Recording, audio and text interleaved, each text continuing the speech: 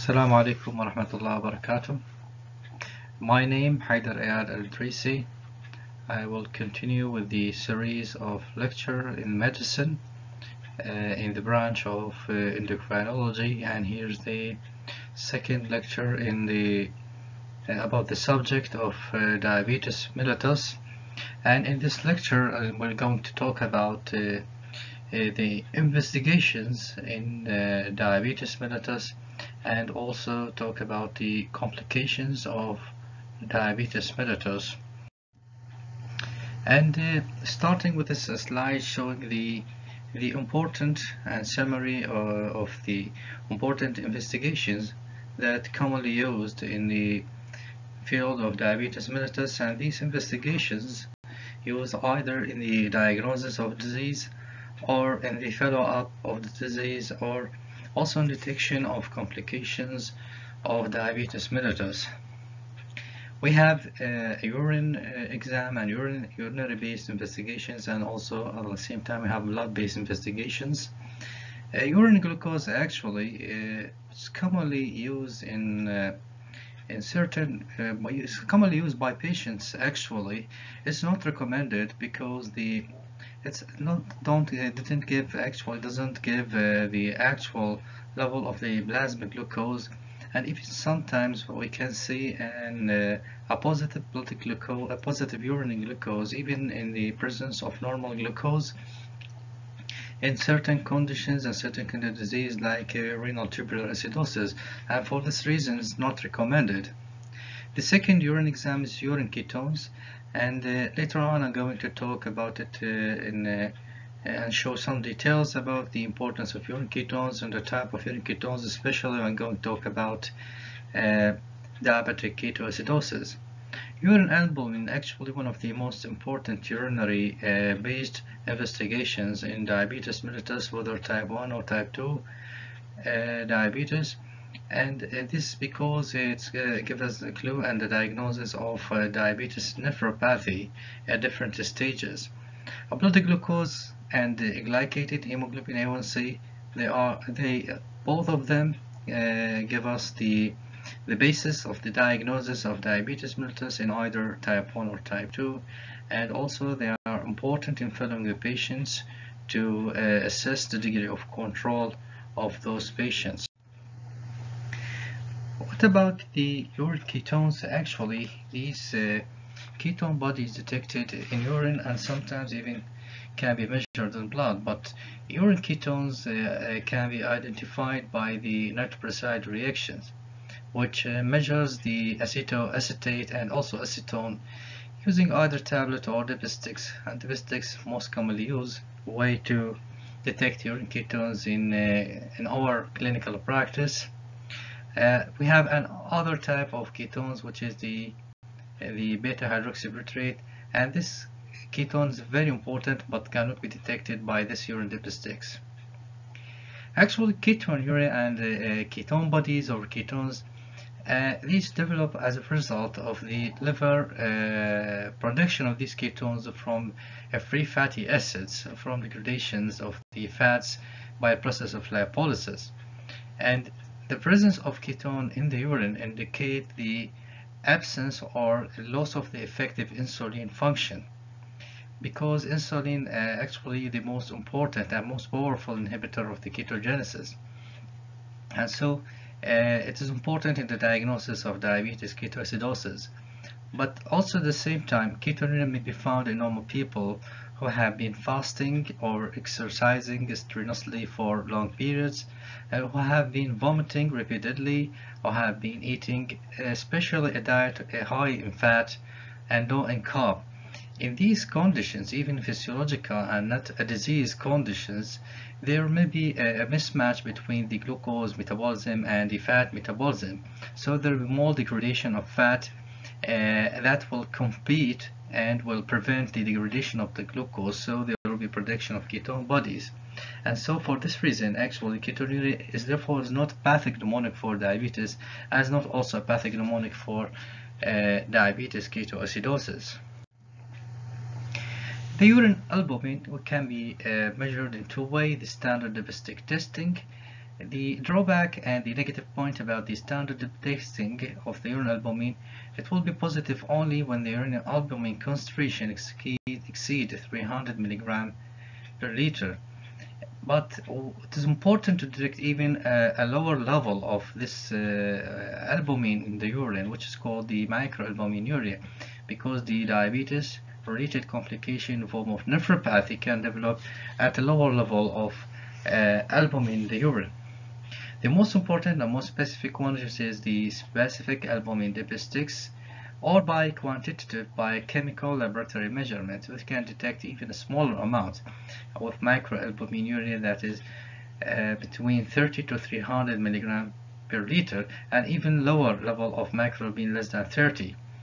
And so microalbuminuria or proteinuria in the absence of urinary tract infection is an important indicator of development of diabetic nephropathy, and this by itself actually results in increased risk for development of microvascular disease and also for the progression of diabetes nephropathy to end-stage kidney disease. We have a long list of causes of albuminuria other than diabetes, and these factors and these causes should be taken into consideration when we are going to interpret a urine exam for albuminuria, because positive urine albumin can be seen also in the urinary tract infections, hematuria, and also at the time of menstruation in female, excessive and strenuous exercise, other glomerular disease like glomerulonephritis, nephrotic syndrome other than diabetes, heart failure.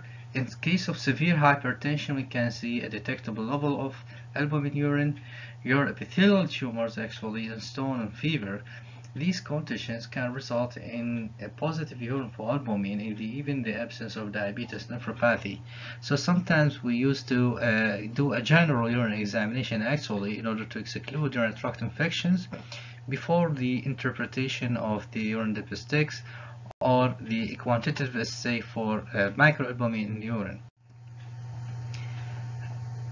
Other investigations in the blood glucose testing, and actually the blood glucose can be measured by either in form of serum blood glucose, plasma glucose, capillary glucose, or arterial glucose, and also we have the whole blood glucose, which is not commonly used. Important to know that an 18 mg per deciliter of glucose is equivalent to 1 millimole in order to interpret the different laboratory units in order to know the level of the blood glucose. For example, if you have a 6 or 5 or 10 actually 10 millimole of blood glucose, this is equivalent to 180 mg per deciliter blood glucose.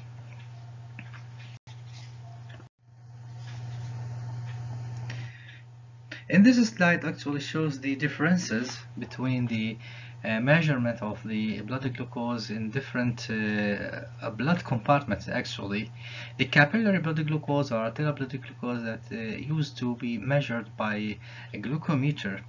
Actually, this is higher than venous blood by 15%, especially postprandial state, because they present the blood glucose that is not being used by these peripheral tissues. For this reason, we can see that the glucometer blood glucose level usually higher than the venous blood, while also at the same time whole blood concentration are lower than the plasma concentration by actually 15%, and it's because the blood cells contain relatively little glucose, and the RBC will utilize the glucose by glycolysis.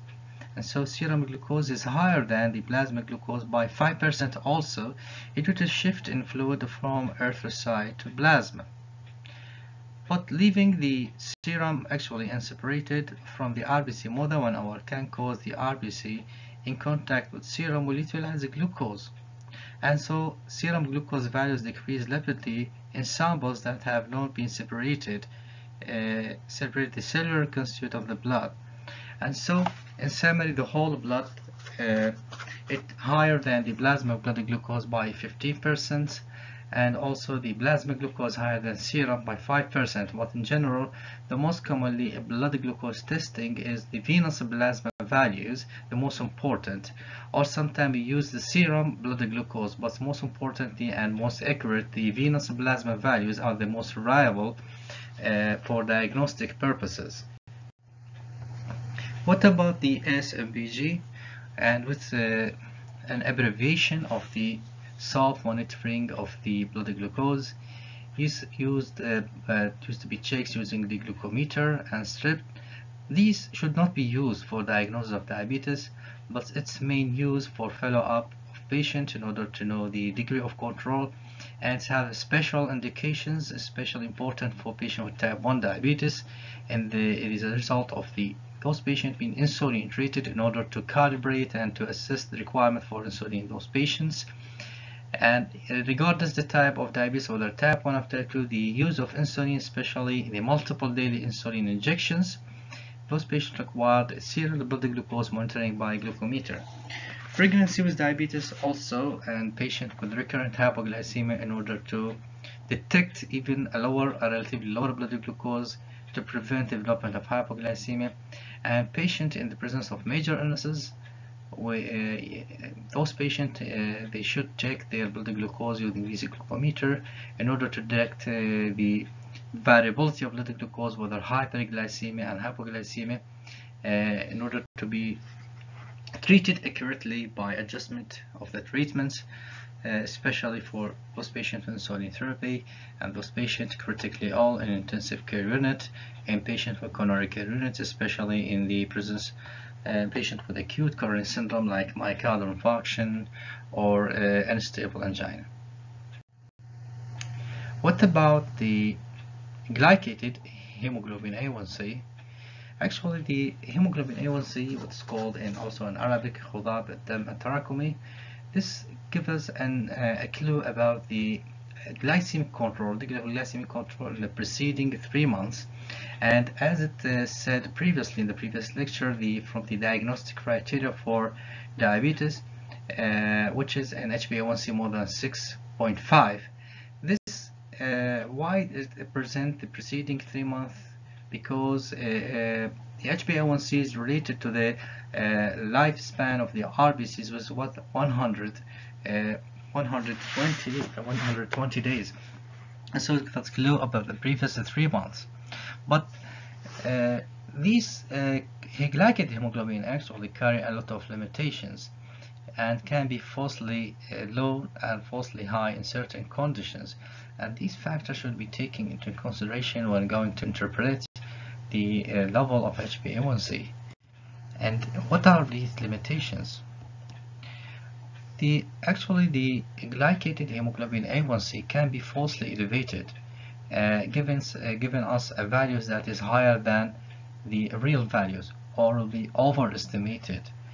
In the presence of B12 deficiency, patient with chronic renal failure, in the presence of hyperbilirubinemia, hemoglobin F, iron deficiency anemia, lead poisoning, alcoholism, high dose of aspirin. The presence of these factors in patients with type 2 diabetes, and even sometimes in healthy patients, healthy person actually can result in a falsely elevated level of the glycated hemoglobin A1c. On the other hand, actually, the presence of hypertriglyceridemia, hemolytic anemia, chronic liver disease, conditions in which there is a reduction in the RBC lifespan like hepatomegaly, splenomegaly, also hemolytic anemia, pregnancy as a result of dilution and increased plasma volume, blood transfusions, B12 and iron therapy, phlebotomy, and erythropoietin therapy.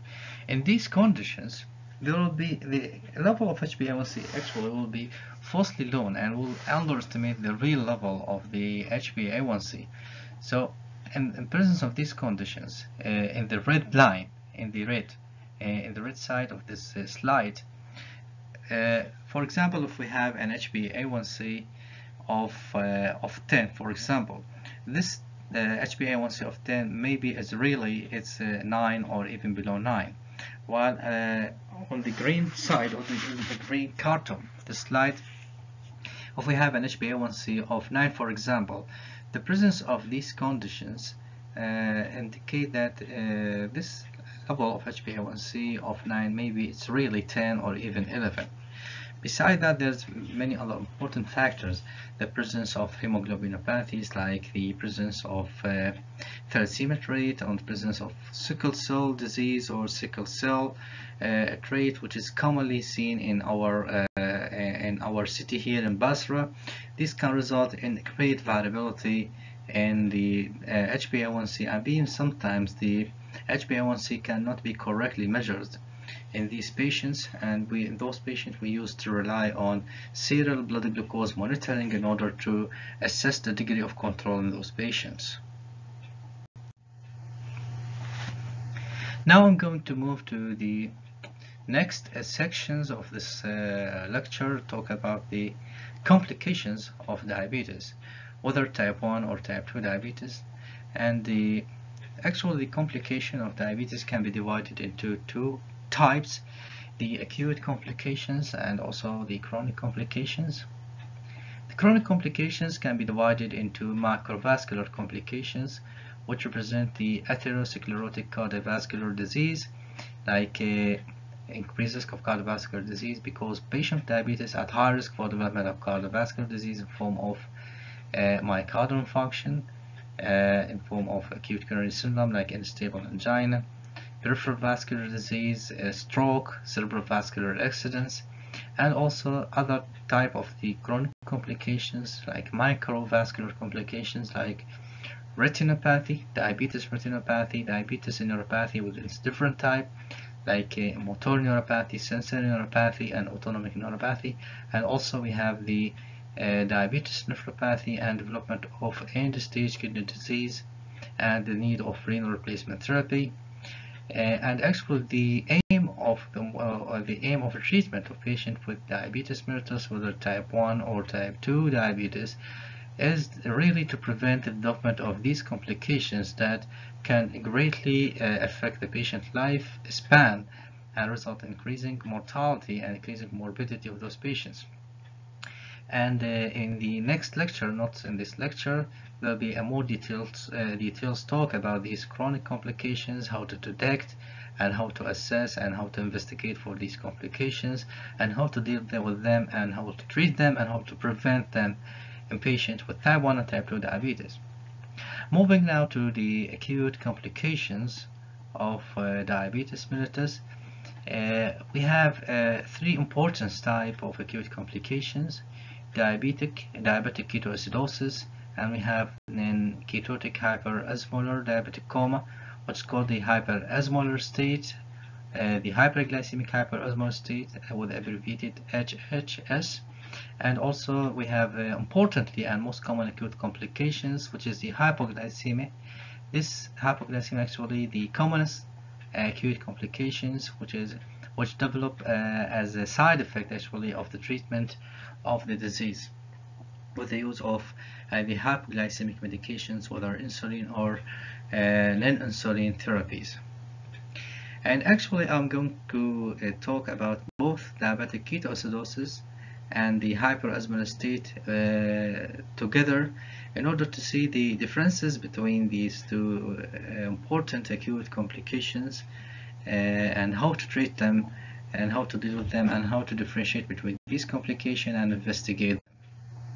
Starting with the diabetic ketoacidosis. Why diabetic ketoacidosis happen?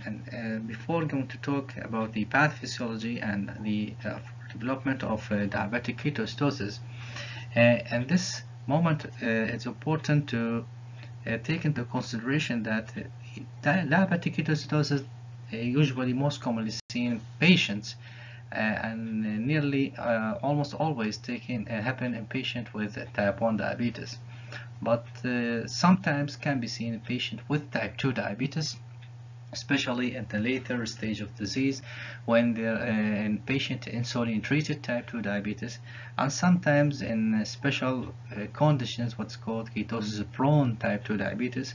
And those patients develop diabetic ketoacidosis at the onset of disease and later on will continue treatment with non-insulin based therapy, actually the oral therapy. Insulin deficiency is the most important and the hallmark and the most important factor for the development of diabetic ketoacidosis. And as a result of insulin deficiency, there will be hyperglycemia as a result of reduction in the utilization of the glucose, and this hyperglycemia will result in osmotic diuresis as a result of increased excretion of the glucose in urine, and this results in dehydration and also in electrolyte loss and electrolyte disturbance. And at the same time, in the absence of insulin and the presence of insulin deficiency, which is the most important inhibitor of lipolysis, and as a result of reduction in the availability of the glucose intracellularly, there will be stimulation of lipolysis to give us an alternative fuel of energy, and this lipolysis results in development of free fatty acids, and this free fatty acid will be taken by the liver, result in development of ketosis and development of ketone bodies by liver. And also at the same time, as a result of dehydration and reduction of blood pressure, and as a result of the stress and the result of insulin deficiency, there will be elevation in the counter-regulatory hormone, importantly the catecholamine, epinephrine, and other stress hormone like the cortisol, the growth hormone, and these will stimulate more development of ketosis by stimulating more lipolysis, and also will stimulate more development of hyperglycemia by inducing a glycogenolysis and a gluconeogenesis at level of liver. Ketosis by itself, with its excretion in the urine, result in more osmotic diuresis and dehydration. With development of ketosis, when this reached a level that cannot be antagonized, result in reduction in the pH of the blood and development of metabolic acidosis, and they'll end with the hydrogen ion will be shifted into the cells, and deflation will be displacing with the potassium and cause electrolyte disturbance, and this gives us actually the hallmark of diabetic ketoacidosis, which are the hyperglycemia, ketosis, and metabolic acidosis. In order to have another look to the pathophysiology of diabetic ketoacidosis, and at the same time to the hyperosmolar state, both of them actually represent an acute hyperglycemic complication, acute hyperglycemic crisis of diabetes mellitus. TKA most commonly taken in happened in type 1 diabetes, and hyperosmolar state actually exclusively present in patients with type 2 diabetes, especially in elderly populations. And here we can see, importantly, we have three important factors: the absolute insulin deficiency, and in the relative insulin deficiency in type 2 diabetes. In case of absolute insulin deficiency, there will be lipolysis, because insulin actually is the most important and powerful inhibitor of lipolysis, and so there will be increased lipolysis. And at the same time, lipolysis results in development of free fatty acid to be presented to the liver, and the liver actually will develop the result in development of ketone bodies by the process of ketogenesis, and these ketones with its acidity result in reduction of the alkali reserve and ketoacidosis and metabolic acidosis. The degradation of the fats actually give and supply the liver with the free fatty acids, which is actually a good fuel for the process of gluconeogenesis, which present as a gluconeogenesis substrate. And so as a result of both insulin deficiency and development of substrate for gluconeogenesis, there will be increasing in the gluconeogenesis at the level of liver, and so by reduction of the glucose utilization by the peripheral tissues as a result of insulin deficiency and increasing gluconeogenesis, there will be hyperglycemia. And also at the same time, as a result of the dehydration, as a result of the stress of diabetic ketoacidosis, there will be or the hyperosmolar state also at the same time. The increase in the counter-regulatory hormone also will stimulate the process also of the proteolysis, and this will increase the gluconeogenic precursors from degradation of the protein, so there will be more gluconeogenesis. And also the relative insulin deficiency and absolute insulin deficiency, both of them with the release of the counter-regulatory hormone, importantly the glucagon actually will stimulate the liver to degrade more glycogen at the level of the liver and the peripheral tissues, importantly at the level of the liver. So by glycogenolysis, increasing glycogenolysis and increasing gluconeogenesis and reduction of the peripheral glucose utilization, there will be hyperglycemia. And this hyperglycemia results in glycosuria with osmotic diuresis, loss of fluid and electrolyte, and dehydration and impairment of renal functions. In patients with hyperosmolar state, they all will taking here in the center, but there will be absent or minimal ketosis as a result of the presence of a small amount of the insulin circulating in the body. Actually, this small amount of insulin effectively can inhibit the process of lipolysis and the production of ketones bodies. So the important difference between the hyperosmolar state actually is the absence of metabolic acidosis and the absence of severe ketogenesis. And as a result of this, the pathophysiology for development of the hyperosmolar state actually will taking actually a weeks in patient critically ill after prolonged dehydration, after prolonged diarrhea. There will be increasing the osmolarity, and this patient usually becomes severely ill and carry a high rate of mortality as a result actually present of many comorbidities.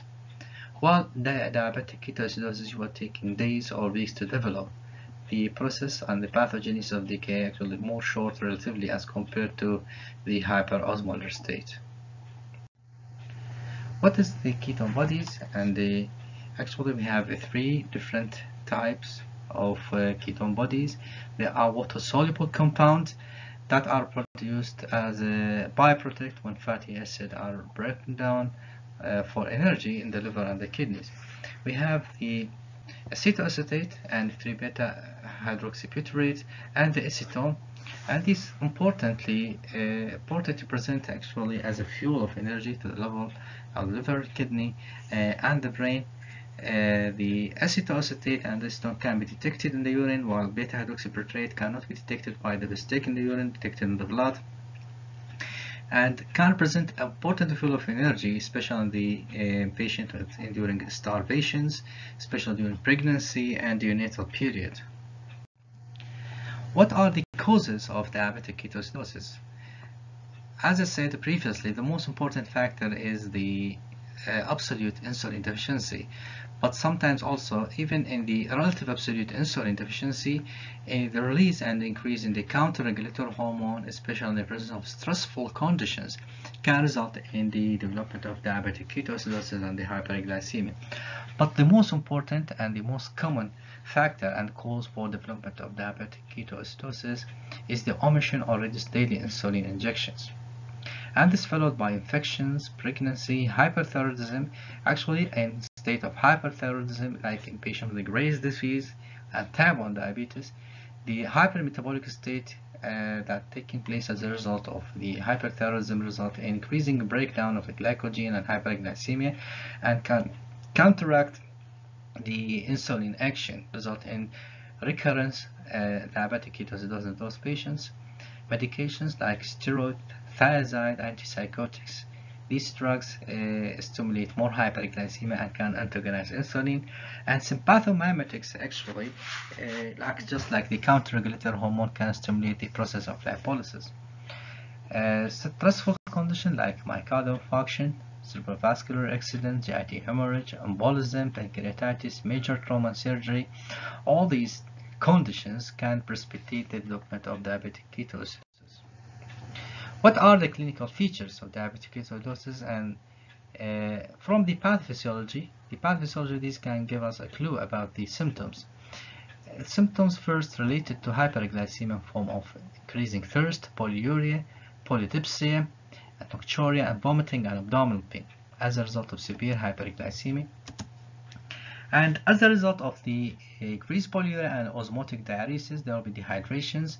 So there will be hypotension with weak thread peripheral pulsation and cold extremities, dehydration, dry skin, and increased capillary refill time that can be elicited by clinical examination. Later on, the acidosis. Acidosis clinically can be detected by patient having a shallow rapid breathing or hair hunger, which is called the cosmal or sighing breathing. This rapid shallow breathing represents the compensatory mechanism of the body in order to deal with the metabolic acidosis by the increasing rebreathing in order to wash out the CO, in order to wash out the CO from the lung, in order to reduce the blood, in order to increase the blood pH. So in patient metabolic acidosis, there will be what's called the compensatory respiratory alkalosis. In patients with severe acidosis, actually, there will be even an abdominal pain and also disturbance in the conscious level. If left untreated at this stage, they will be will end with coma and even sometimes death. But fortunately, actually nowadays the mortality of diabetic ketoacidosis is extremely low. As a result, the availability of effective treatment for diabetic ketoacidosis, which is the fluid and saline therapy. What are the biochemical criteria for diabetic ketoacidosis? And this represents a triad of a hyperglycemia exceeding 250 mg per deciliter, in the presence of acidosis as defined by venous pH less than 7.3 and or bicarbonate less than 50 millimole per liter, ketonemia or ketonuria. And also we have to take into consideration there will be no severe increase in the serum osmolarity as seen in patients with hyperosmolar state, and so the effective serum osmolarity usually less than 320 milliosmol per kg. The investigation of diabetic ketoacidosis, we have venous blood and arterial blood gases, and also urine analysis for ketones. Venous blood, beside measurement of blood glucose, assessment of renal function by measurement of urea and creatinine, electrolyte, and especially important sodium and potassium, because these two electrolytes are very important in decision of treatment of patient with diabetic ketoacidosis and selection of the type of the IV fluid and the initiation of potassium therapy in patient with diabetic ketoacidosis and hyperosmolar state. Bicarbonate actually from venous blood can assess the degree and severity of acidosis patient with diabetic ketoacidosis even in the absence of the arterial blood gases, which arterial blood gases actually can give us assess the severity of DKA, but frequently unavailable at the time of the management of DKA. We can use the venous bicarbonate to know the degree of acidosis, and that a bicarbonate level less than 12 millimole per liter indicate the presence of severe acidosis. And of course also the urine analysis or blood analysis of ketone in order to detect the presence of ketones in order to differentiate whether the patient have hyperosmolar state or diabetic ketoacidosis. ECG, electrocardiography, and infection screen. And the electrocardiography important to exclude or to diagnose associated conditions of myocardial infarction, acute coronary syndrome, and also importantly can give us a clue about the potassium state in patients and electrolyte disturbance, especially for detection of a hypokalemia, because patient hypokalemia have a specific or have a certain ECG finding in form of tachycardia flattening or a T-wave inversion, and the finding of U wave. And infection screen in order to detect the cause or the associated condition that may be the stimulus for development of diabetic ketoacidosis or hyperosmolar state. This completed with a full blood count, blood on urine culture, selected protein, chest x-ray. But importantly, these investigations should not delay the initiation of therapy in those patients. May be taken in the next or third day of the management of diabetic ketoacidosis. And also in patient with DKA, usually we used to see a high rate or a high level of leukocytosis that can even reach 15,000 or 20,000 white BC count, and this doesn't necessarily indicate the presence of infections, but just present just like as a response in the stressful condition of diabetic ketoacidosis. What about the complication of diabetic ketoacidosis? And fortunately, actually, these complications can be prevented nearly in 100% of conditions by effective, rapid, and careful treatment of these conditions. Cerebral edema, actually this complication happened as a complication of our treatment, of our mismanagement by rapid correction of the blood glucose or giving a large amount of hypotonic fluid at use of bicarbonate level. I use actually a bicarbonate therapy. Wrong use of bicarbonate level, it can result in rebound acidosis, and this bicarbonate level, also this bicarbonate infusion therapy, carry a complication of development of cerebral edema. This complication have a high rate of mortality, and treatment of this condition will happen by mannitol and oxygen therapy and head elevations. Other complications, also we have the acute respiratory distress syndrome.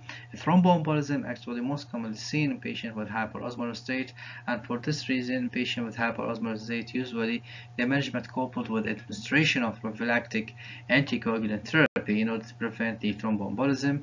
Acute circulatory failure and also renal failure as a result of the hypertension and circulatory collapse. And finally, mortality rate, which is lower than 1% in patients with diabetic ketoacidosis. For the hyperglycemic hyperosmolar state, the criteria for diagnosis different from patient diabetic, different from the criteria of diabetic ketoacidosis. This condition characterized by a severe hyperglycemia that can exceed 600 mg per deciliter. Also, at the same time, the presence of mild degree of acidosis by serum bicarbonate more than 50 millimole and arterial pH more than 7.3, and the either little or no ketonuria or ketonemia. And also there will be a severe hyperosmolar state defined by the effective serum osmolarity that can exceed 320 milliosmol per kg. And also as a result of this severe hyperosmolarity, there may be the patient may have become stupor or coma as a result of severe dehydration and severe hyperosmolarity. And this final condition, that the presence of stupor or coma, usually happen at hyper and serum osmolarity that can exceed 330 or 340 milliosmolar. On this slide, we can see the differences between the diabetic ketoacidosis and the hyperosmolar state, different characteristics and different variables in the left. Diabetic ketoacidosis usually happen in younger age patients, especially in type 1 diabetes, as a result of type 1 diabetes, because need an absolute insulin deficiency, while the hyperosmolar state usually in elderly patients with type 2 diabetes. The durations of the symptoms usually short, hours to days, and while the hyperosmolar state took a longer time to develop, as a result for that can take days to weeks to happen. There will be a severe dehydration as a result of severe dehydration in the hyperosmolar state as a result of severe hyperglycemia that they can exceed 600 mg per deciliter, while there will be mild to moderate dehydration in patients with diabetic ketoacidosis. And this mild dehydration, actually, because the loss of fluid, half of this fluid will be lost from the intracellular phase, not from the extracellular phase. There will be an acidosis in patient with DKA with a pH less than 7.3, while the pH equal or more than 7.3 in patient with the hyperosmolar state with a bicarb more than 15. There will be a more hyperosmolarity with an effective serum osmolarity that exceed 320 milliosmol per kg. There will be an associated illnesses in form of CVA, myocardial infarction, and many other illnesses, like sometimes in patients with acute gastroenteritis. There are illnesses. There will be a highly positive ketones bodies or little or absence ketones. The mortality rate is the most important difference. DKA have a mortality rate that is lower than less than 1%, while the mortality is 40% in even hyper and hyperosmolar state. But fortunately, this high rate of mortality associated with quite rare complications, quite rare complication rate of development of these complications in patients with type 2 diabetes. This busy cartoon actually shows the way, the correct way of management of both hyperosmolar state and diabetic ketoacidosis. Both of them represent actually a state of hyperglycemic crisis, whether type 1 or type 2 diabetes. So the line of the management for both these conditions actually the same with little differences. Both these conditions need intravenous fluid and insulin therapy and potassium therapy, plus minus bicarbonate therapy, which is usually needed more in DKA in a state of very severe acidosis, and very rarely this bicarbonate infusion needed in the management of diabetic ketoacidosis. And here in the starting with the IV fluid management, which is most important, whether patient have hyperosmolar state or diabetic ketoacidosis. First of all, you need to assess and determine the hydration status of the patient, because in the presence of severe hypovolemia, you have to administer IV fluid immediately in order to supplement the patient with adequate amount of fluid to prevent circulatory failure and to prevent acute kidney injury. And so this will be done by administering a normal saline, which is 0.9% normal saline, 1 liter 1 hour, and this can be repeated according to the degree of hypovolemia. And in the presence of mild dehydrations, at this moment you need to look for the serum sodium and to evaluate the serum sodium. And as a result of the presence of hyperglycemia in these conditions, the level of serum sodium measured by the blood usually will be falsely low by these hyperglycemia. So we have to measure the corrected serum calcium by special formula. And here, if we have a higher serum sodium, or serum sodium is normal, at this condition we have continued treatment of this patient using half saline, 0.45% normal saline, with a rate of infusion between 250 to 500 ml per hour, depending on the hydration status. While if the serum sodium is low, less than 135, and this condition you have to continue treatment with normal saline 0.9% at a similar rate of infusion of 250 to 500 ml per hour, depending on hydration status. This rate of infusion will be continued with the follow-up of this patient and measurement of frequent measurement of the blood glucose of this patient. When the blood glucose reaches to 200 mg per deciliter in patient with DKA, or 300 mg per deciliter in the hyperosmolar state, you will have to change the infusion to a 5% dextrose with a half saline at a rate of 150 to 250 ml per hour. So the rate of infusion and the amount of fluid will be halved, and also the type of fluid that will be given also will be changed. Moving to the right side of this management, to the potassium, which is very important, we have to establish an adequate renal function. Never give potassium patient with oliguria, because there will be severe hyperkalemia and side effect of this potassium. And in the presence of oliguria or anuria, the kidney will reabsorb this sodium from the kidney tubules, so there will be a defense mechanism in order to prevent hyperkalemia, in order to prevent hypokalemia actually.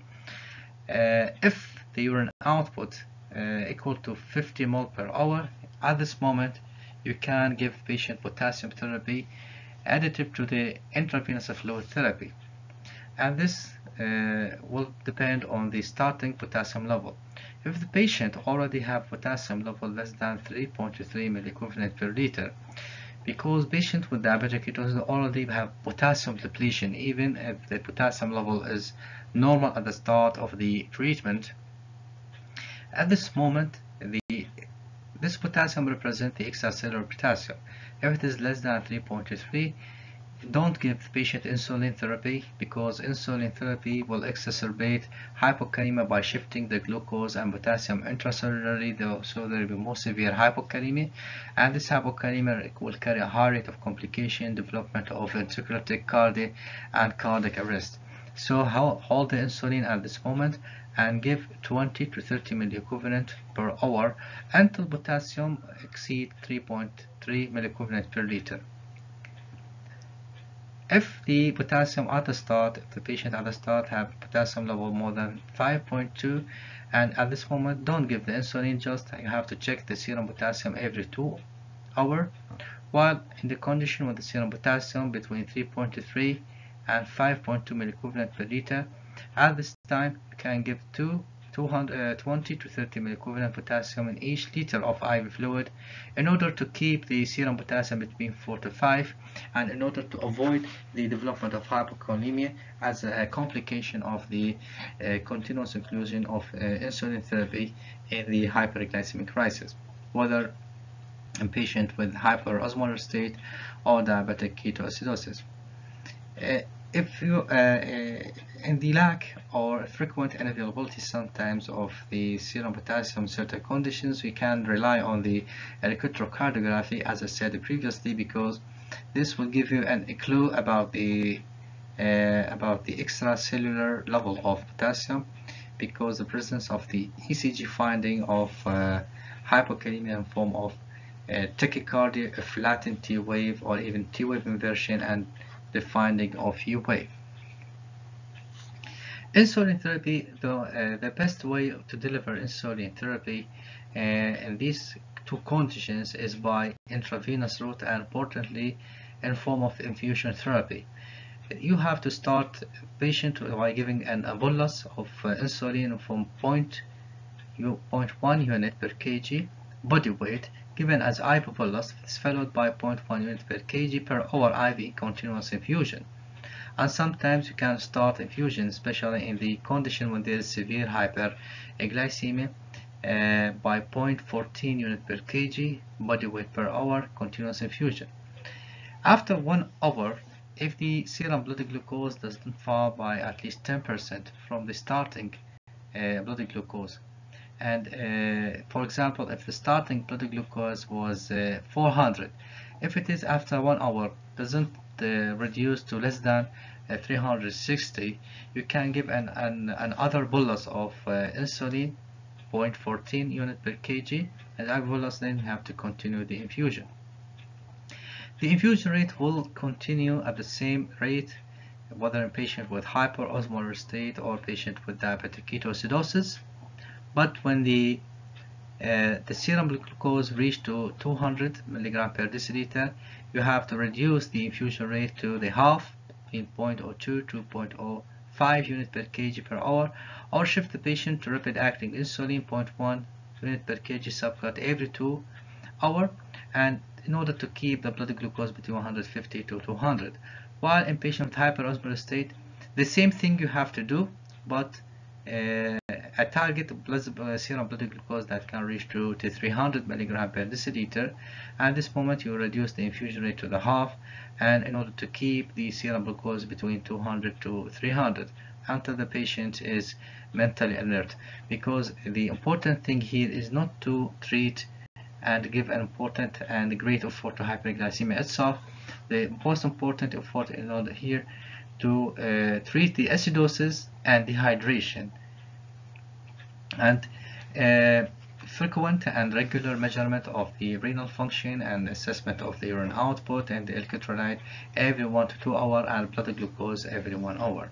And this actually will give us will summarize the management of both diabetic ketoacidosis and the hyperosmolar state as the two important complications of diabetic ketoacidosis. And I'm going to move here to the third acute complications, the hypoglycemia. And actually hypoglycemia, it is the most common acute complication of diabetes, whether type 1 or type 2, and is defined by as reduced plasma glucose less than 70 mg per deciliter, with symptoms and improvement in symptoms if the blood glucose is increased. And this represents the definition of hypoglycemia. This table shows the counter-regulatory hormone response to hypoglycemia in healthy person. And the first response and the most important response of the body to hypoglycemia starts when the glycemic threshold reduced down to below 80 mg per deciliter. And this first response represents reduction of the insulin or shut down the insulin release from the beta cells of the pancreas.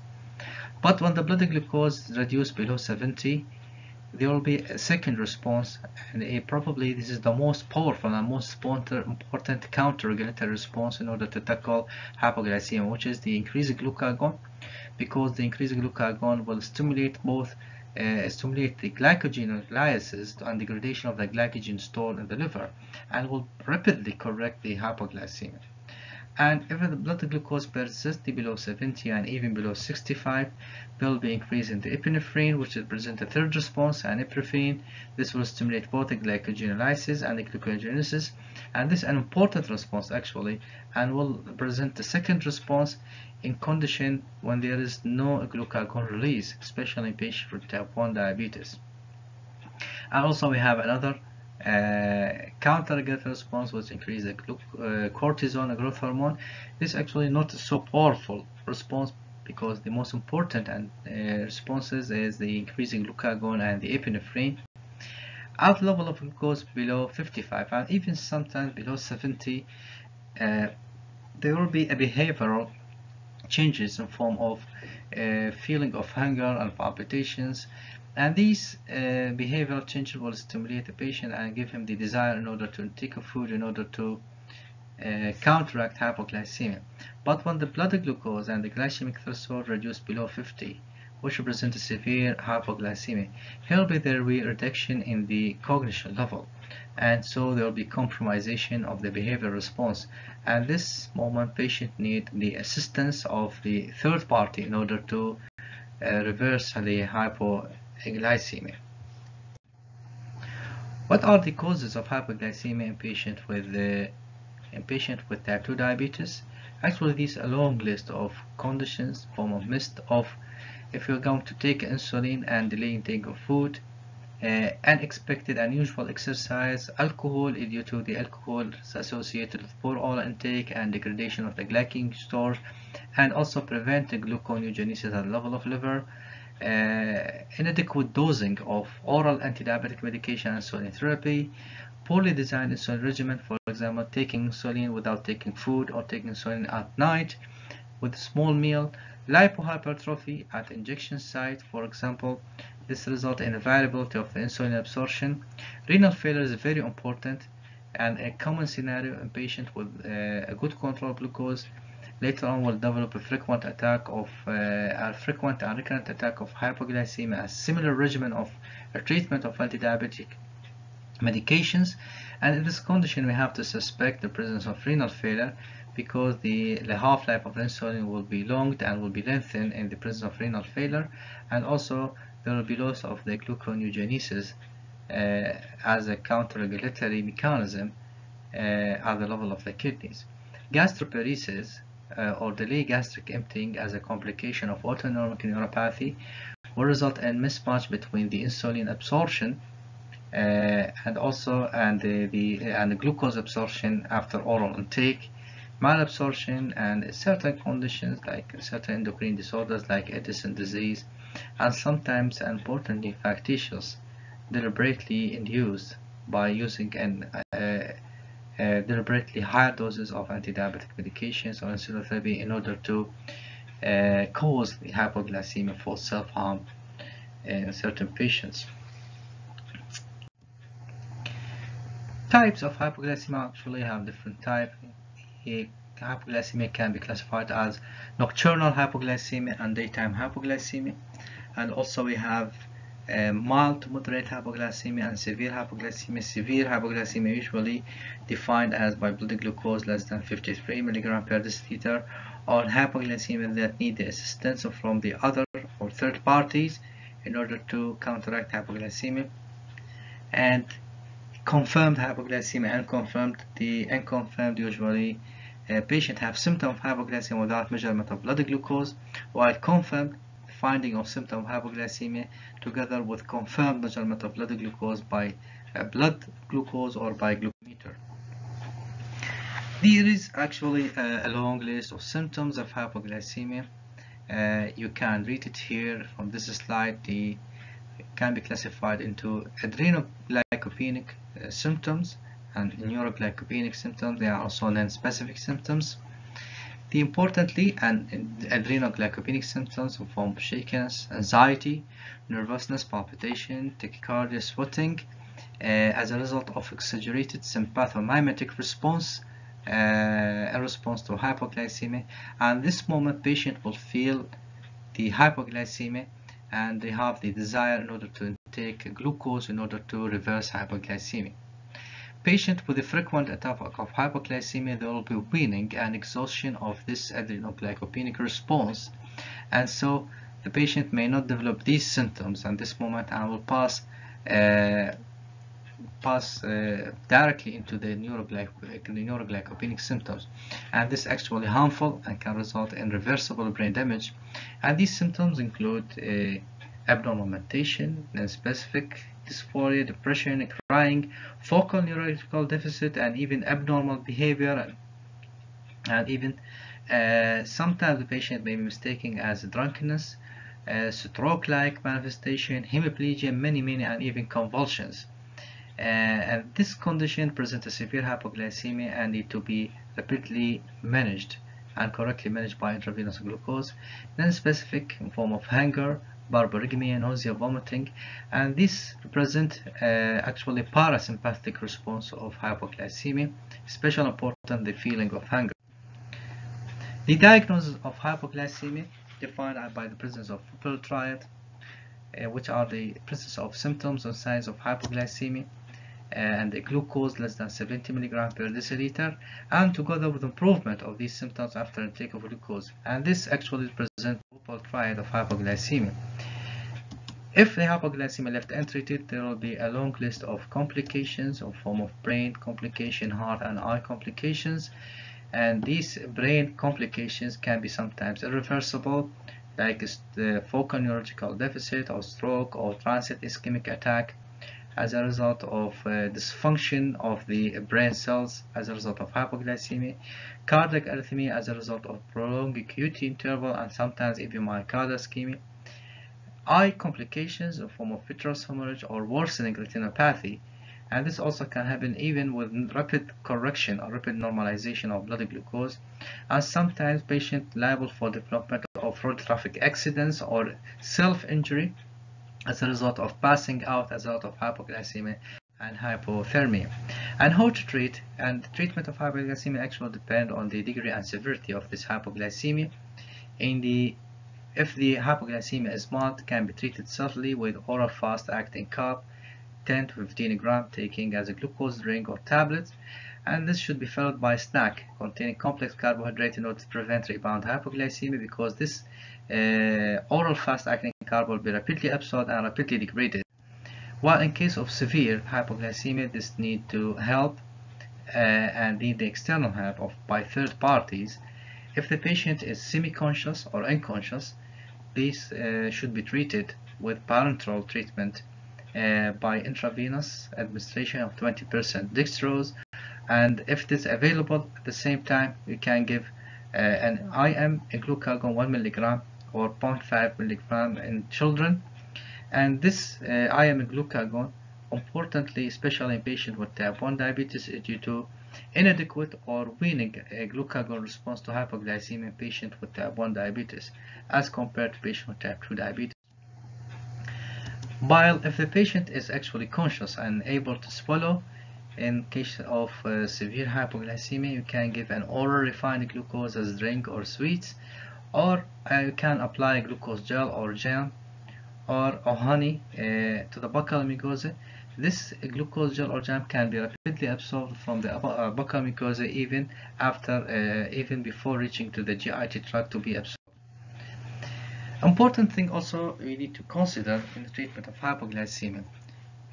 The correction of hypoglycemia is not the end, especially if the hypoglycemia results from complications of anti-diabetic medications, especially the secretagogue, the old generation sulfonylureas like glibenclamide or long-acting insulin therapy, especially in patients with renal failure also.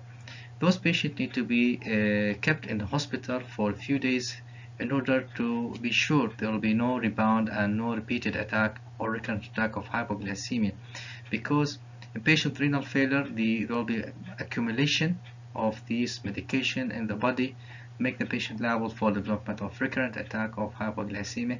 And because this also glibenclamide actually have a longer half-life that can reach even 1 week and even higher, especially in the presence of renal failure. And also at the same time, in order to titrate and readjust and administer another type of medications that associate with lower risk of hypoglycemia. And actually this is the end, this is the end of this lecture, and I hope it was fruitful and present with important information, and you have understand it well. If you have any question, you can lift it here. And the next lecture, actually the next week, there will be a talk first about the chronic complications of diabetes mellitus type 1 or type 2, type 1 and type 2 diabetes mellitus. And this is the end, and thank you, and إلى اللقاء.